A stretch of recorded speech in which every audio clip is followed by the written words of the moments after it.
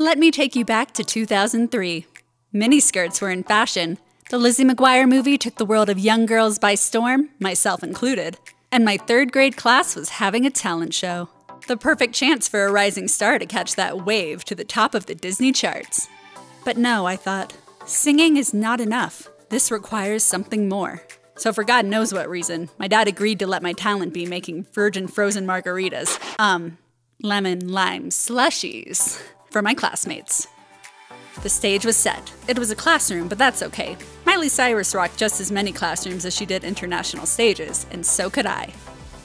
As I stood at the front of the classroom, I combined 3 ounces of frozen lemonade concentrate, 3 ounces of frozen limeade concentrate, 1 tablespoon of honey, not 3 ounces of triple sec, and not 6 ounces of tequila. This was virgin, remember that. And a whole bunch of ice in a blender.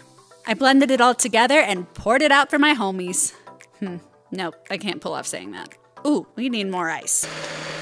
There, that's the consistency you're looking for.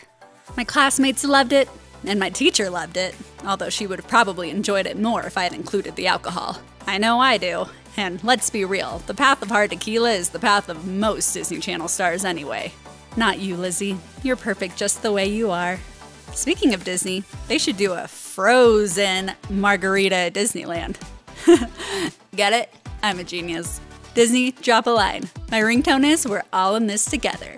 But what if you hate Disney? Or you prefer your margarita on the rocks? Don't worry, I have you covered. For this recipe, we're ditching the frozen concentrates and using the juice of 1 lime.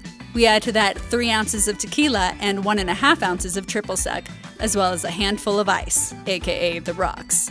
Shake it all up and, ooh, why won't this come apart? Chef David! Huh. I loosened it up for him. Pour into a glass, garnish with a slice of lime, and voila! 2 delicious margaritas ready for immediate consumption, preferably while Chef makes some sort of Cheez-It quesadilla monstrosity. Cheers! If you take away nothing else from this video, I hope you take this. If your kid is taking part in a school talent show, food and beverages are always the way to go. Ventriloquism? Meh.